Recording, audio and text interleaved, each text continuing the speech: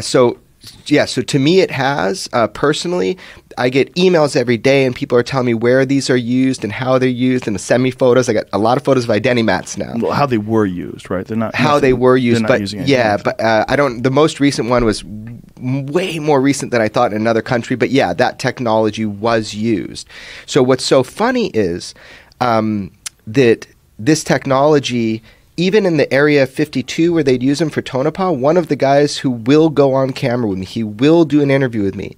He was a technician for one of these, and he hated them because they were really bad. They always broke down and he was a technician for him. Now, he won't tell me where. If he worked at Area 52, so it was probably Tonopah. It's very separated.